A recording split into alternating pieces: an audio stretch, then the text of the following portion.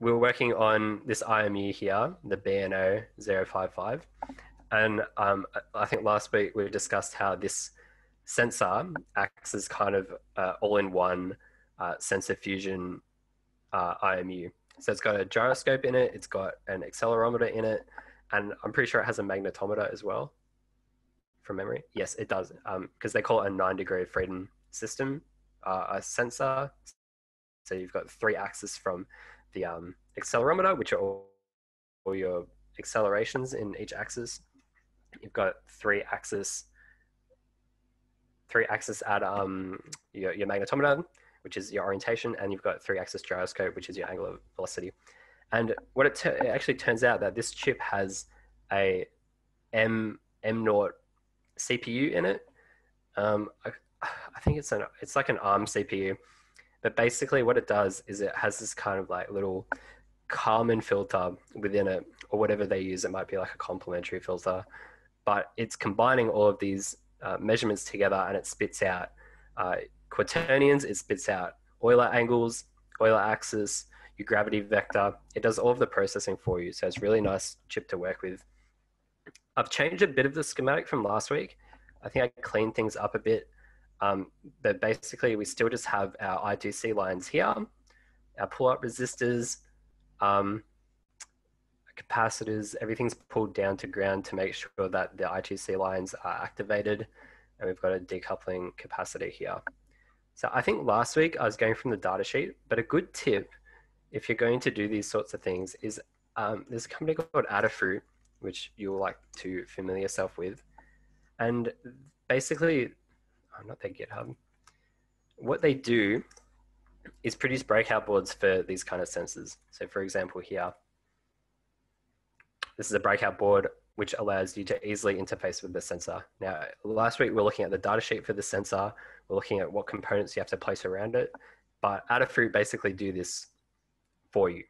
So one option is you can purchase this and create a PCB which has all of the headers in the right spot. So you can basically just connect your V in straight to like a little pin using pins like this. You can just solder them to your PCB and then solder it to this here. And it will all plug in all nice, and you won't have to do any of this extra any of this extra stuff to get that working on your PCB. But what we want to do is basically learn how to build this PCB and build it into our own flight computer. So what Adafruit actually do, you can go to their website, and normally for all of these breakout boards, they actually just publish the schematic publicly. So you can just look up pretty much any sensor that they sell, and normally on their downloads page, you can see here that here you have the schematic available to you. So you can pretty much copy this. I wouldn't necessarily just copy it blindly, but it's kind of a good introduction to how you can build these schematics for yourself. So here they have all of the capacitors right. They have an external oscillator, which we're not going to do today, but I haven't really figured out if this is a necessary thing right now, but it might very well be. And then the only weird thing that they have going on here is they have a 3.3 volt linear regulator. So this is stepping down when you input 5 volts. That's too high for this sensor because it runs at 3.3 volts. So you'll fry it if you put 5 volts into it. You step it down to 3 volts, and then that's going to run into here using this chip. And all of this weirdness going on here with the MOSFETs and the diode, this is so that when you're working with the chip here, this on the I2C lines is spitting out 3 volts or 0. That's kind of the threshold. That's the high and low for the dial lines. And this is stepping it up to 5 volts, which is just a kind of a standard. I guess it steps it up to whatever your input voltage is, but these breakout boards are normally rated for 5 volts, so you input 5 volts. So it's just shifting the logic level up to a voltage that you're inputting.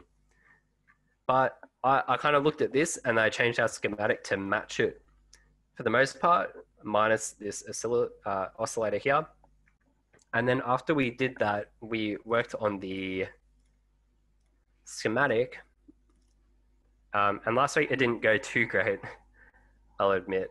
But I touched it up and it's a lot nicer. So once this loads, you can have a look at maybe a better way to route these kinds of boards. So we'll just wait for it to load.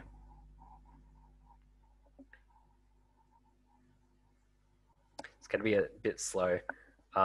So actually, in the meantime, what we're going to do, oh, it's loaded.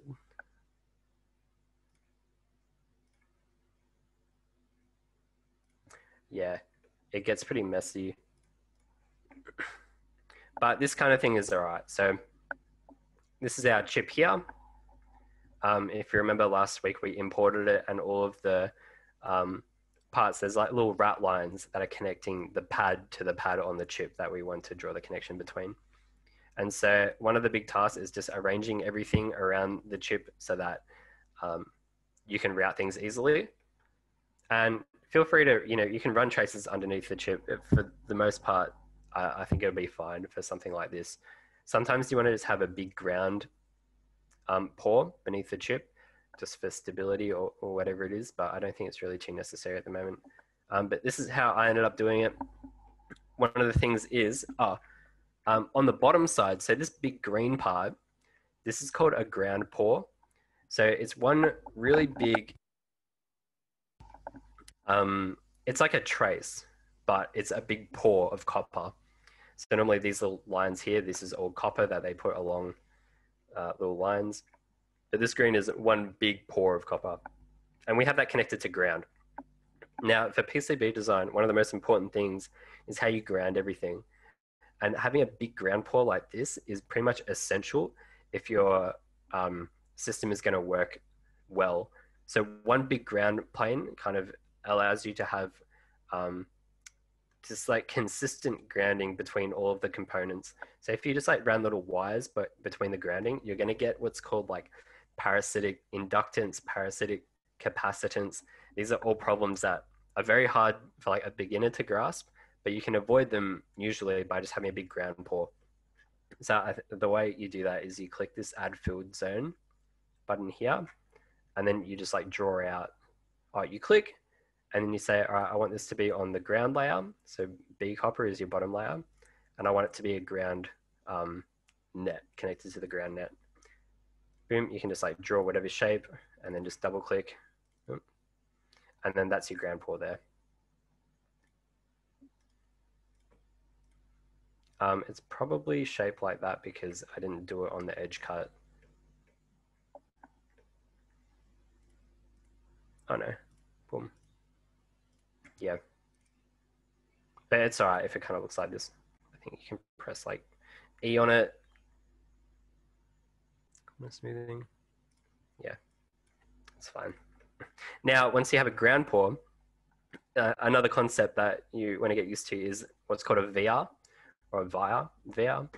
It's basically a little hole that goes from the top layer of your board to the bottom. So you can imagine that this chip is sitting on the top layer. All of these traces are running on the top layer. All the copper is just running between the different pins, connecting everything together. And then you want to connect, for example, here, your 3 volts input to ground, right? So this capacitor here is providing stability for the chip. And once you connect it to ground, you want to connect it to the ground of the whole system. So what we can do is just chuck this via here. The way that you do that is when you're routing a wire like this, you can just tap V, and that will bring up a via, and it's going to go to the other layer, and you can keep routing on the bottom layer. So I actually don't want that. And now, look, everything's disappeared, but that's because over here, this little blue arrow is pointing at the bottom copper layer. So we click there and we're back. So I'm just going to, click on that, delete it, delete it, delete it. And I sort of have this. So basically what this button here, it just removes the infill for the ground pore. Now, normally you don't want to route too many things on your copper or on your ground pore, because you're going to be splitting up the ground, how like consistent the ground is, and you can cause new problems called ground loops, which can also mess up your sensors and normally more at high frequency things, but I'm sure that it can really like hurt you you know, if you're not aware of it. So I try and keep my traces on the bottom layer very short. A problem that I often run into is routing I2C lines, because you need a pull-up resistor to pull it up to 3.3 volts, as you can see here, these resistors here. And normally that makes it quite a hard, it's quite hard to route these traces out to where you want. So for example, I wanted to connect this pad here to 3.3 volts. I would run the connection here on the top layer, and then you can see SDA would be blocked by this 3.3 volt wire that would be running across here. So normally you have to run one of the I2C lines on the bottom layer, but you can see here it's really short. It's not really going to make any difference to the ground port because it's so big. So these two lines here are just going to run off to like a connector or something. They'll just run off to the rest of your I2C bus, and you can connect it to your microcontroller. You can connect it to other sensors. It's pretty versatile. So if we look at this in 3D, remember you can hold Alt and press 3, or hit View and then 3D Viewer. We can see what it looks like in 3D. Oops. So this is our chip with our pull-up resistors, our decoupling capacitors. I think that resistors for something, I don't know. I'll just check the schematic here. There we go. Oh, it's another pull-up resistor. Yep. And then these traces are going to run off to, you know, whatever we want to connect this to. And you can see all the vias, the little tunnels, and it basically connects your top layer all the way to the bottom layer. So now if we look on the bottom layer, this end of the via is just connected to this slightly different green, which is a copper port. It's where all the ground connections are. And this is our little 3.3 volt voltage, which is running under one of the I2C lines. So yeah, that's basically what we did last week, and we got everything nice and cleaned up. But this week, I'll show you all of this here, which I've slowly started to add to our flight computer. And I'll go through all of the different aspects of this. Now, it's a big step up from what we initially did, but yeah, it's week 6, and it's good to get an intro to this, and just, you know, if you're going to do some more research on your own, this is a good place to start. So over the past few days, I was trying to identify what exactly we need our flight computer to do. And so this is a program called Miro. We use this a lot at the Melbourne Space Program to do like collaborative brainstorming. Everybody can kind of jump on this board and just post notes everywhere, and everyone can, you know, discuss or do a retro, or yeah, just brainstorm what they need to do. But I was thinking about what exactly we need the flight computer for, and the capabilities that it needs to, you know, be successful in flight. So some of the things I thought of, it's important to do this because then you can draw a connection between your needs and what solutions or what components on the board will satisfy the needs. It's a very simplified version of doing like requirements for a system. It's like stripped down system engineering. Yeah, but basically it's really good to organize things like this. So some of the things I identified that our flight computer needs to do. First of all, we want it to detect apogee. This is primarily because apogee is the height that your rocket flies to. It's basically where your velocity hits 0 in the up direction, and it will start to fall back to Earth. So, you know, very important to know exactly how high we flew. As part of that, we want to sense all of the forces and the torques and whatever else is acting on the rocket. This is important to verify that our design worked, or, you know, maybe if something goes wrong in flight, we can look back at the logs and the data that we recorded from the flight and try to identify what went wrong. So this is very important. You can also, with the forces, you can calculate the acceleration acting on the rocket. And from the acceleration, you can integrate that to also have an estimate of how high the rocket flew. We want to save this data from each flight. We want to save it in some way that we can view it on the computer, on a computer. So for that, we want some reliable memory, reliable way to store this data.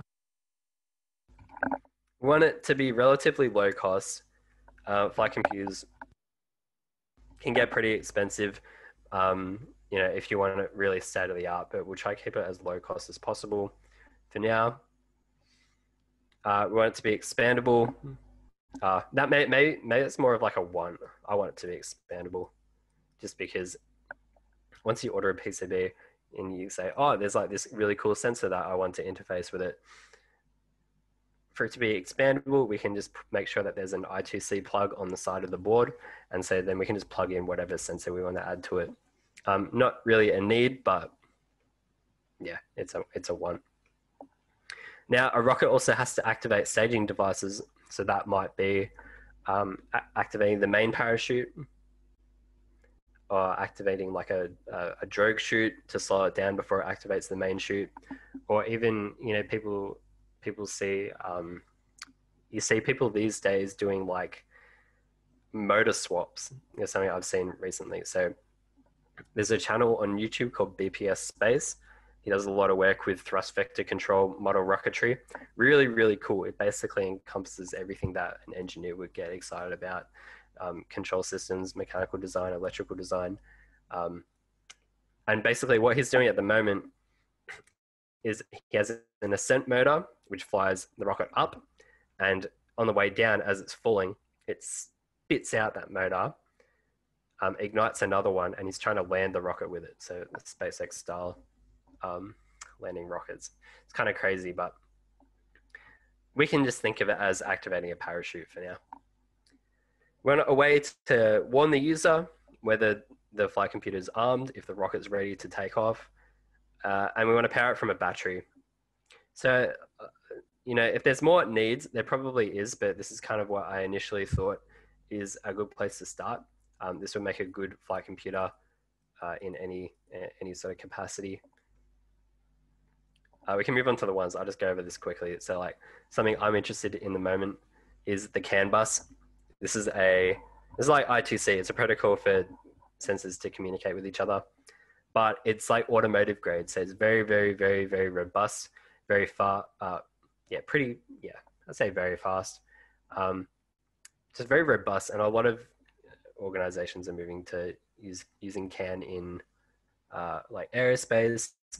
There's something called UAV CAN, which a lot of drones are using at the moment. So it's a good learning experience, but it's not really a need. But I want to add CAN. Thrust vector control is obviously really, really cool. It helps you with stability in flight. So it basically, it angles the motor to keep the rocket straight as it flies up. Probably not. It's pretty legal. It probably wouldn't work with like really high power rocketry at the moment unless you have a really, really solid way of doing it. But this comes into the idea of this being expandable. So, you know, if we can make it so that servos can be attached to control the thrust vectoring, that'd be great. It's just a want though. GPS would be cool, just so we can see exactly where the rocket is at all times, and live telemetry. So these are pretty advanced topics. Live telemetry would be really hard. You need some kind of radio as part of the flight computer for that to really work. But you know, these are just nice things to have. But given all that, so kind of the things that we want to put on the board, on the flight computer, we want these sensors: accelerometer, gyroscope, barometer, and I guess magnetometer is part of the BNO 055, so that's just an added bonus. But this will give us all the information to verify that our flight or our rocket worked, essentially. You can look over it again. We can simulate with the data that we get from this. We can see exactly what went on in flight or what went wrong in the flight to improve the design. So this is pretty much essential to have, to add. SD card. So this is something, oops. These two things kind of go together. So to save data for analysis and to have reliable memory, saving data, it makes sense to just use an SD card. You can put it in, you can take it out, you can observe all the data, get it on your computer, it's super easy. But the issue with SD cards in rocket flight is an SD card makes a mechanical connection to your board. you know, you just insert it, you plug it into the little connector, and it just sits there. What makes rockets a difficult environment to design for is that there's very, very high force, like high G forces acting on the rocket, and there's massive vibrational loads that it has to tolerate as well. And since SD cards make a mechanical connection, there's every chance that in those vibrations, you could have a disconnect, maybe when you're writing to the SD card. And that's very bad because you can in fact corrupt the entire memory of the SD card when that kind of thing happens. And so this is a pretty well-known issue. And what people have come up to overcome this issue is to have a little chip on the board, which is dedicated flash memory. And so this chip will be soldered to the board, which is a much stronger connection than a mechanical SD card slot. And in flight, you're logging everything, you're saving that data to this flash chip. You're writing it all there. And then once the rocket comes back and lands on the ground, it can verify that it's not going to be experiencing any high G forces anymore. It will then dump all of the memory in the flash to the SD card. And so this works really well. You have a pretty safe way to store data this way. And it's also a very good, good experience to do this sort of thing, interfacing with memory, writing to memory, and you know, doing some like more memory management style things. So that's the plan. We're going to have an external flash memory chip, and then we're going to write it to the SD card once the rocket lands. Cool. Now for all of the processing for writing to the flash memory, to reading the sensors, we're going to use an STM32. This, I wouldn't say, is a entry-level device.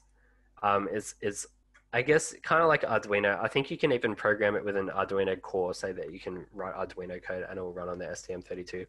But what we're going to be using, at least in this, is the ST Cube IDE. So actually, it might be a good idea if you want to program these STM32s like bare metal style, just search up STM32 Cube IDE, click here and download the IDE. So I just did that before the workshop and it's just successfully completed.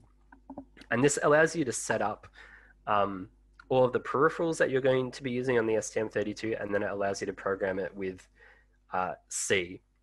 So all the code is going to be C that we'll be writing. Oops. But the advantage is STM32s are very, very cheap and they're very, very high performance. So if you want to do things like thrust vector control, you want a really tight control loop. For example, like I've heard like 30 Hertz sort of control loop is good enough for thrust vector control. And typically you want a processor that can operate above 20 megahertz, probably like 40, 50, 60 megahertz. And these STM32s that we're going to be using, the F4s, I was just looking at them, you can clock them up to like 168 megahertz with these FO405s. But I made a little mistake, and I don't think we're going to be using these ones because it turns out the one that I've put here, and I've actually already filled out I guess just an intro brand, and then F4 is an indicator. There's like F0, F1, F2, F3, F4. It's an indicator that's a high performance chip. So if you go on the STM website, you can see STM32 F4 series. This is what we want to use. High performance MCUs. And I put in a 405 or STM32 F405. And apparently there's a medical grade if I click here, designed for medical, industrial, consumer applications. So, I mean, we don't need that. Something that's more popular is the the 401, which is what I'm going to be swapping over today. So here we go. You can clock it up to 84 megahertz. So that's going to be fine for pretty much any single application that you're going to want. And then these chips are like $3, $4, something like incredibly cheap. So that's why we're going to be using STM32s. Pyro channels. So a pyro is how we're going to activate our staging devices. So for example, you might ignite some black powder to blow out your parachute. You could cut like a rubber band to throw out your parachute. Some people, I think for AURC, our rocket team, they're looking at CO2 ignition, but you need a way to trigger that ignition. And so the way that we're going to do it basically is, at least for now, using a piece of nichrome wire. And when you run a current through it, it gets really red hot, and you can use that to cut like a rubber band or whatever it is. And that's going to actuate our deployment device. So this is going to allow us to stage. And that's this circuit here. So I'll explain this in a minute, but let's just go through the rest of this. A buzzer and LED, this is just for user feedback. So a buzzer, you know, when you turn the flight computer on, it can just like spit a few like sounds at you and say like, oh, hello, I'm awake. Or, you know, when it's like doing the countdown to launch, it can beep and just like keep people away. LEDs are fun, really easy to use. So we'll chuck them on. That's some good user feedback. And now to power it from a battery, we're going to want a voltage regulator. So I'm still deciding what kind of battery we want to use. Quick intro to LiPo batteries. A LiPo battery is typically, has a voltage of about 3.7 volts, I think. So it kind of makes sense that 3.7 volts would work for our STM32 because this runs at 3.3 volts. So we can easily step down 3.7 volts to 3.3 volts and everyone will be happy. But I'm thinking long term, if you want to do like thrust vector control or control some sort of motor to do a reaction wheel, you know, just to open up options, we want something called a 2S LiPo, which is basically two LiPo batteries stacked on top of each other. And that will typically spit out like 7.4 volts nominally. So to make that usable with our circuit, we have to go from 7.4 volts down to 3.3 volts. And there's a few different ways to do that, but yeah, we'll discuss the two options when we get around to it. But this is going to be a very important thing to power our whole system. And so we're going to need a voltage regulator. So there's probably some things I have missed, but this is a good start. This is a massive overview of the crazy different things that there are that are out there to learn to do this kind of thing. But don't be intimidated. This kind of stuff, as you slowly work through it, it makes more and more sense. It's sort of just like the more time you put into it, and the more time you're around this kind of like community of information, the more you soak in it, it just becomes natural. So don't feel intimidated by all these different things. I mean, I don't even know, like SD cards, they're still something that I'm trying to learn. However, let's jump in and see all of the circuitry that I've done so far. And if we have time, we'll swap over from this medical grade STM32 to this F01, 401, which is going to be a bit more our standard. Cool. Okay. Sorry if this is a sprint. There is quite a lot to cover, but I was hoping to actually get to some routing today, but that might not happen. That might be next week. Oh yeah, and USB programming. Yeah, let's not worry about that for the moment. So let's get stuck into it. Last week we did the IMU, and so beyond this, we're going to follow a kind of similar approach to building out the other circuitry for the flight computer. So just to take you through what I've done so far. The first thing I added was a USB connector. I added this just so that we can power the flight computer without the need to connect a battery. This is just going to be for like debugging. It's a very nice interface just to work everything out for the moment. And so when we're working through this, let's just assume for now that there's no battery involved. We're just powering everything from USB because that's going to be kind of where we build out capabilities, and then we can program the microcontroller ideally from this, but maybe there's a few other options that we can approach. But yeah, for now, USB micro, if you are going to use it for anything else, you don't need these data plus, data minus lines. If you just want to power something from USB, you take VBus, which is at 5 volts, you connect ground. Apparently you don't want to connect shield to ground. Oh, sorry. You don't want to connect shield to ground. But don't quote me on that. I think there's a good reason for it, but do your own research for that. Anyway, that's all there really is to a micro, and we're going to run these differential lines to the STM32 to hopefully program it from the micro USB. CAN transceiver, I'm not going to talk about that just yet because I want to get a second opinion on it because I don't really know how CAN works at the moment. But here, okay, so this is something new. A good barometer to use. So a barometer detects pressure, and pressure is proportional to the height at which your rocket is. As you go up from ground level, you're going to have less and less pressure because you're approaching the space or whatever.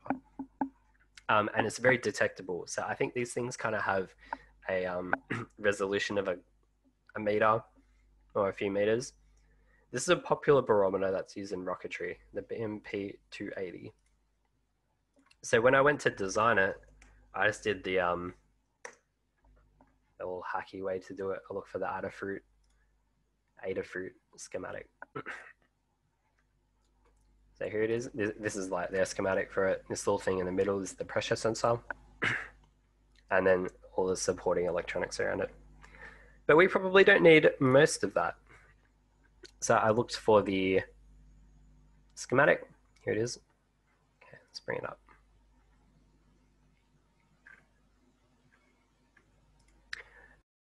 And let's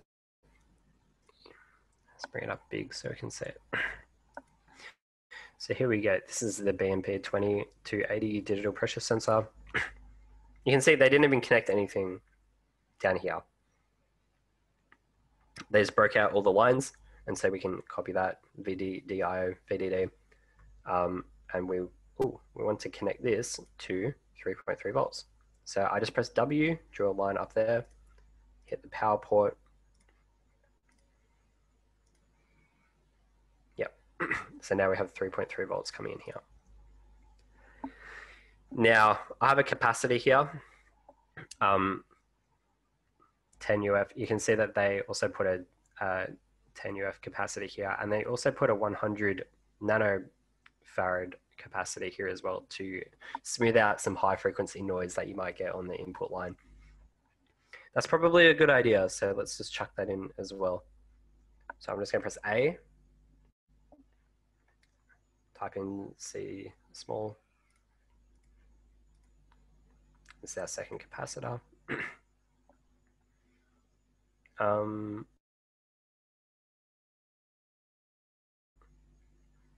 going to put it over here. Press E on the words here, and you can just type in 100 nanofarad. Chat. So we use 3.3 volts primarily because this STM32 runs at 3.3 volts. So I'm trying to keep it pretty standard between everything. I think the reason that it's 3.3 volts is the internal like silicon technology that they use. So I think 3.3 volts is pretty standard of like CMOS technology. And then 5 volts is like the older technology, which uses some other transistor. So CMOS will be a type of transistor. They use some older transistor style. So the lower voltage is actually better because it's lower power usage. And I've heard rumors that we're actually slowly switching to like 2.4 volts and then even 1.8 volts. That's becoming like the standard to run these kind of circuitry. Oh, sorry.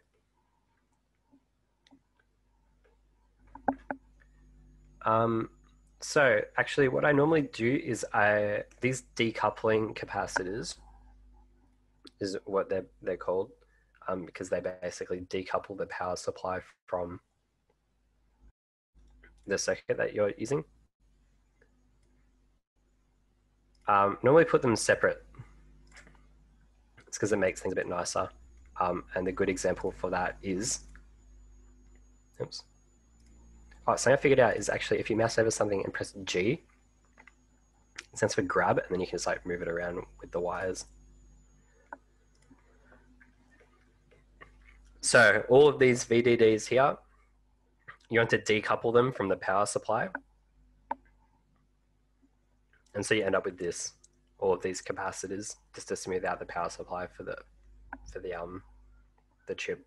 So it's good to separate them. We'll do that here.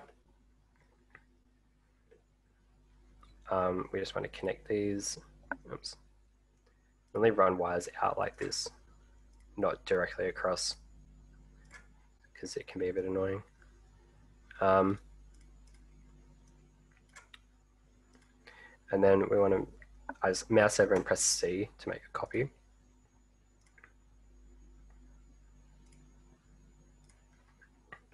There we go. Okay, now we have our decoupling for our barometer here.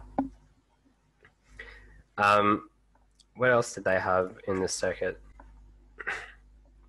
So they had their own regulator here. They had a LED to display when the board is on. They had a chip select and an address pin. We don't have to worry about those. And then here they say that you need pull-up resistors for the I2C line. But you only need one, or generally, you only need one pull-up resistor per I2C bus. And we have them on this sensor here, so it should be all right. So the capacitors in parallel, for example here, it's good practice to, for every VDD, this is just something that I was told, for every VDD, which is a power input to the chip, you're gonna have two 100 nanofarad capacitors. And this smooths out, if you have any noise on the voltage line, just like really high frequency buzzing, a capacitor like this at 100 nanofarad, which is like a ceramic capacitor, will smooth out that noise and just get rid of it. Now, if you have a capacitor like this, 10 microfarad, this is a much larger capacitance, might be an electrolytic capacitor, and that generally, because it has a higher capacitance, smooths out the lower frequency noises. So when you combine them together in parallel, you're just adding them basically. I guess you could argue, so I have 8 of them here, I think. 1, 2, 9. Why don't we just use one 900 nanofarad capacitor? And that's because these VDD are going to be spread out all around the chip, all around the perimeter.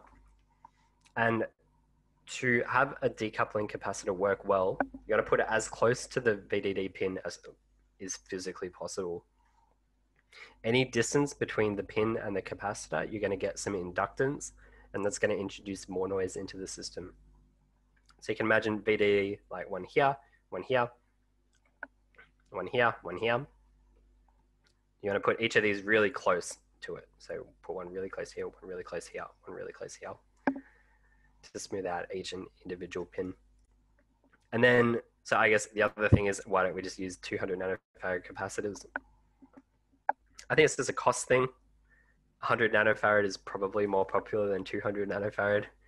And you'll find that's pretty standard with a lot of different passive components. There's just like standard sizes that you use. And so rather than, somewhere else, for example, here where we're using one 100 nanofarad capacitor, it's usually preferable to buy in bulk. And so rather than buying one of these and then one 200 nanofarad capacitor, you'd rather just buy 3 100 nanofarad capacitors. I think that's kind of like the logic of it. Cool. So here we go with the barometer. This is going to detect our height for us and just connect over I2C.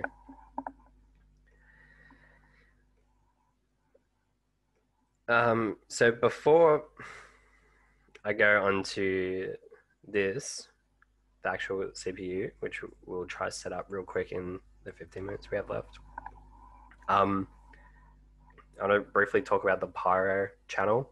So this is what basically pulls current from the battery, heats up the nichrome wire to activate like a staging device. And so this seems a bit more complicated potentially. It's not too bad. This here is a MOSFET, and it kind of acts like an electrical switch.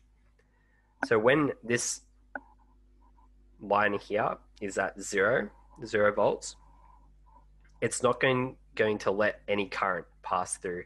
So this is going to be like an open circuit. And so you're going to get no current passing through here, no current through the nichrome wire, and it's not going to heat up. From the microcontroller, we want to pull this high to like 3.3 volts. That's going to open this switch.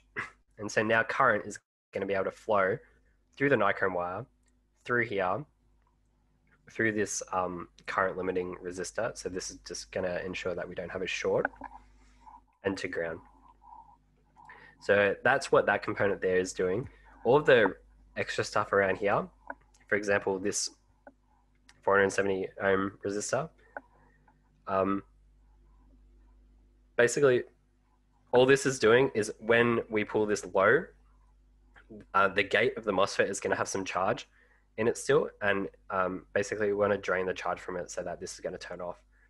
So if we pull this low, there's going to be some charge here, and that's going to be able to flow out here through this resistor and turn the gate off. This here is just so that we can sense if we're actually supplying voltage or not. Now that I think about it, we should probably put that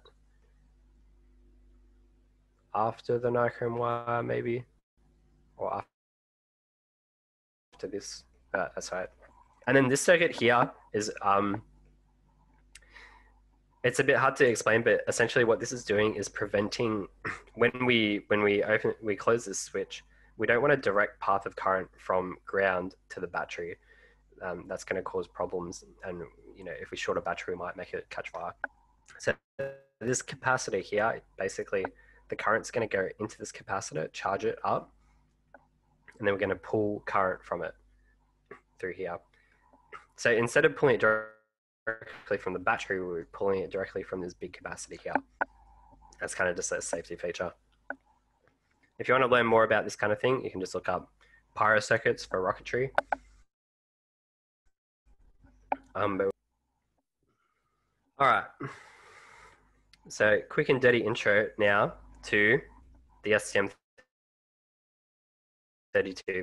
So as I said, we're going to want to get rid of this because this is like medical grade and we don't really want that. We want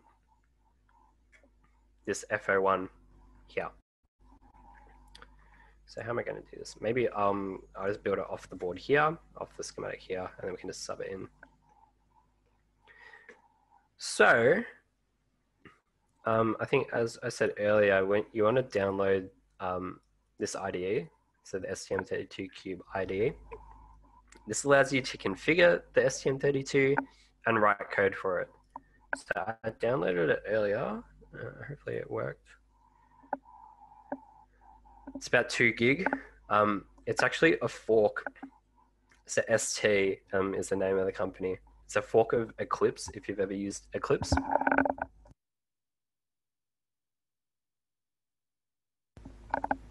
And they added their own sort of features to it. So if you kind of learn how an STM32 sure,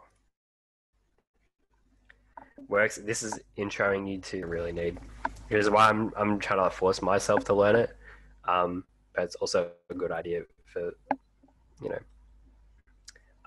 It's going to be hard, but if you do stick with it and learn, it's going to, really prove very useful. Okay, cool. So here we go. Allow access.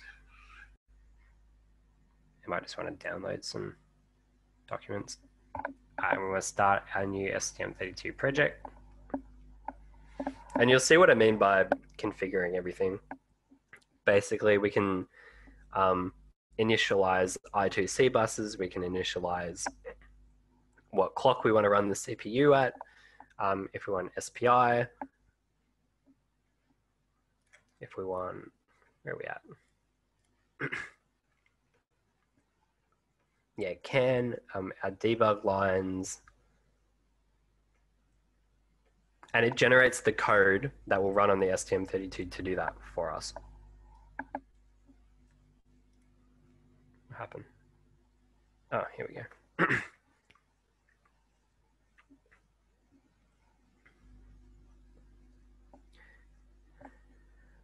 So once this initializes, we come to this section where it lists pretty much every STM32 board that you can ever imagine. So we got thousands of them.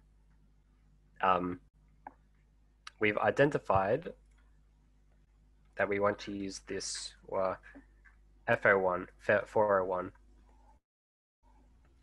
Dynamic power, processing performance. Yeah, it's got like, let's say 84 megahertz. And let's just like go all out and get this one here. So we've got 512 kilobyte of flash, 96 kilobyte of RAM. Let's just do it. So we'll just search for that part, STM32, F401, and we want, don't worry too much, but we want this 64-pin LQFP. That's just its footprint. So what we're actually going to put on the board. We're not going to have to solder this though, because JLC PCB do that for us. So F401RE. Beautiful. Okay. So we'll select that, hit next, project name, flight, computer V01. Type language C, executable. Yep, that's all good. And yeah, we'll just hit finish.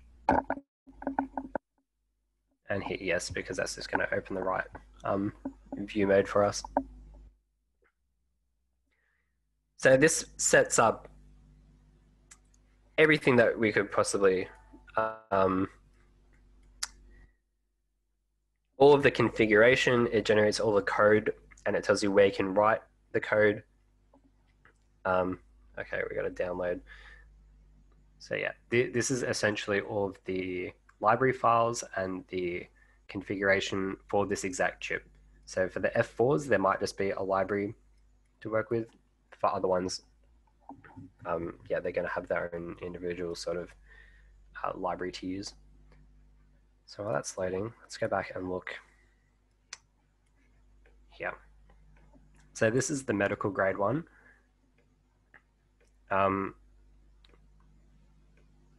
Now, we talked about the decoupling capacitors before. This is just kind of like standard practice. Every VDD on here, put to 100 nanofarad. Apparently it just works pretty well. Now, VDD-A, this is kind of like your reference for your analog signals. And analog is a lot more sensitive to noise than digital, which is why people eventually switch to digital. So we want to provide a power supply that's very, very clean and has little to no noise on this pin here to act as that reference. So actually, let's go back up to here, our linear regulator. So this chip here, essentially what's going on is we have 5 volts coming on from the USB. We've got a diode here. This just prevents reverse polarity. Don't worry too much about this. You can just ignore that. Then I put a fuse here. So if we exceed 500 milliamps, this fuse is going to blow and going to cut power to the circuit. That's just a good way to protect against short circuits. And then this weird thing here. So this is a ferrite bead. It's another thing that you can add. Essentially, this smooths out more noise. It kind of acts like an inductor, and it smooths out noise with your current. Honestly, I don't really know the inner workings of these, but I've been recommended that use something like this. 100. So this means it's going to act like a 100 ohms at 100 megahertz. So really, really high frequency noise is going to be suppressed by this. Once we get all that filtered out, we have a decoupling capacitor here, which is just recommended by this supplier, the people that make this chip. So you can imagine we have 5 volts coming in here to the VN. And then what this chip does is it steps it down to 3.3 volts for us. So bang. And then we have an output capacitor, which just is going to keep this 3.3 volts smooth. You see, for pretty much any power pin, there's going to be a decoupling capacitor sitting on it. Yeah, again, just to smooth out the voltage. It's pretty common. So now for this analog pin here, we're taking this 3.3 volts, running it through another ferrite bead to smooth out some of the current, and then a 100 nanofarad capacitor to smooth out some of that high frequency noise, and then a 10 nanofarad capacitor to smooth out even more of that high frequency noise. So the lower the capacitance, the higher frequency noise that you're going to be filtering out. If you get a really big capacitor, like 20 microfarad or higher, then you start smoothing out the low frequency noise. And if anyone has done anything to do with like control systems or electrical device modeling, typically it's related to the pole of the capacitor. So if you have a pole that's in like a Bode plot, if you push it all the way out to the right, then you're filtering the high frequency noise, and the more left it moves, the more low frequency noise that you're going to be filtering out is out. Does the order matter? I've looked this up before because I had the similar question. I can't remember if you have to put the bigger one closer to the pin or the smaller one closer to the pin. I want to say the smaller one closer to the pin, but you can probably just look it up. They'll probably explain it. It makes sense that the smaller one would be closer to the pin because high frequency noise is introduced easier to a circuit. So if you put the small one further away, then the noises might be introduced again. But you probably have to double check that. I think that makes sense. Makes sense to me, I guess. So for this new STM, I'm just going to move things down here. We can do the initial sort of stack up the same. So here we had 1, 2, 3, 4 VDD. Here we have 1, 2, 3, 4 VDD, but no VDD-A, which is cool because this is a medical device that probably needs more stability. So basically we can just connect this like so, and copy across that 3.3 volts. Oops. And that's a good start to powering this other chip. And now we have all of these VSSs. So VSS is just another word for ground. It's got something to do with transistors. So VDD is V drain, I think. With a MOSFET, you have your gate, your source, and your drain, and VSS is your source, which apparently is connected to ground. More you know. Cool. Now, the other thing that This has a VREF here. All right, we won't worry about that. This might be our VDDA. But so what ST do? They recommend a 2.2 microfarad capacitor on the cap lines, on the cap pins. So we can just chuck those in. Wow, this is loading.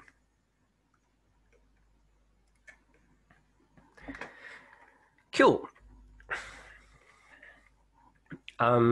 Yes. And so something that we're going to set up, if we just kind of circle this, is we're going to turn on this oscillator circuit. So these devices have an internal clock reference, which basically you need to do any sort of electronics. It says high, low, high, low, high, low. But I think the internal clocks for these are RC circuits. And so it's just a resistor and a capacitor, which is charging, discharging. And they're not as stable as like a crystal oscillator, which uses a quartz crystal, which is resonating or vibrating really fast, producing a very clean clock signal. And so what we want to utilize is this HSC out, in and out, and connect an external oscillator. So that's one of the things we want to add. SWO, SWDIO, SW clock. This is how we actually program it. We're running out of time, so I'll just show ST-Link. So before we can actually program over a USB, we have to first burn the code to tell it how to read over USB first. And that's using one of these. And so these, you plug it into your computer, it's got pins out the back, and then we have to set this STM32 up so that it can read or understand that we are trying to program it from this kind of thing. And if you guys remember in the first workshop, this is one of the devices that you can win when we do our competition towards the end of the semester. Anyway, I'm going to let this slowly unzip, and I guess next week we'll get stuck into using this program. I've downloaded it for now. You can just go through your system core in connectivity. This tab, we're going to want to turn on I2C and SPI. They're probably the most important communication protocols we're going to use for the moment. It's like I didn't download it faster, but that's all right. We had a lot to cover this week. But for now, yeah, next week, I'm not going to touch these. I'm going to finish up the rest of the circuit, interface the SD card, and then just have everything sort of ready to route towards the end of the semester. But next week we'll explain this whole system, how you write code for the STM32, swap over the processors, and then do some of the connectors. And what else do we have to add? Oh, we have to add a flash chip. Yeah, we should do that. Flash chip, yeah, and buzzer and LED, we'll do all of these. Maybe I'll do those over this week. Anyway, here's sort of like an overview of the schematic.